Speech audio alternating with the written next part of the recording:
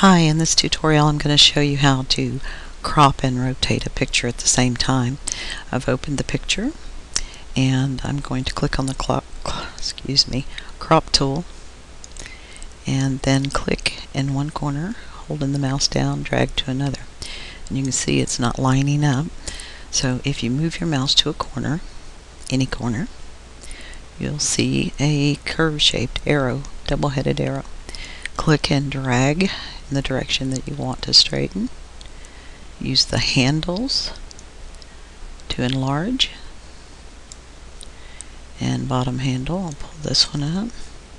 Still a little bit crooked, but notice how it's even here and not here. That is the angle that the picture was taken. So I'm actually going to redo this picture. It's not good quality, but to show you just how to do that.